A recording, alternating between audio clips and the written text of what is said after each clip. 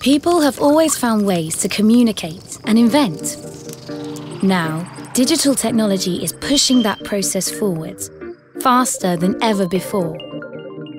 The gadgets in our pockets are getting smarter and more powerful as microchips get cheaper. In fact, these chips are getting so cheap that we can put them into all sorts of things. Things we hadn't thought of putting chips into before.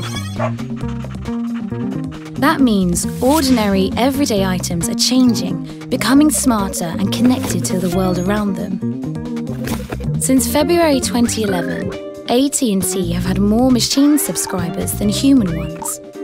That's things like home appliances, car tracking systems, and machines in factories.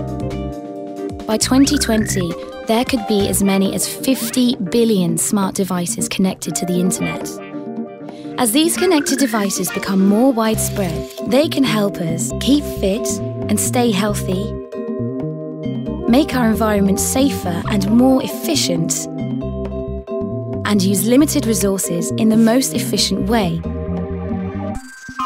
So as people come to rely more on all this interconnected technology, the more we might start seeing frustration and confusion in unexpected places.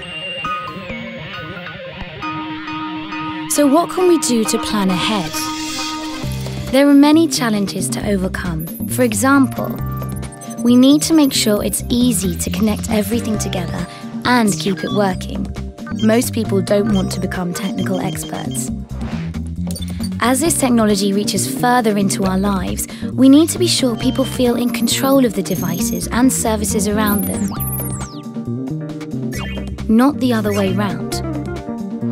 Once these things become interconnected, we need to be able to move between them in a fluid way. We call this interusability.